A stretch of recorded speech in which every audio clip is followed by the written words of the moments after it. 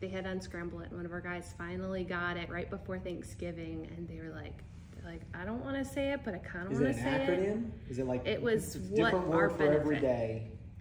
No, it was different letter. Different letter every day, and it was the newest benefit we were going to be offering. Oh, okay. Yeah, okay. and so we were surprising them. We were surprising them with it, making a game out of it for them too. And so he's like, I want to say it, but I don't want to say it. He's like, is it vacation? And we're like, oh, no way, he got it.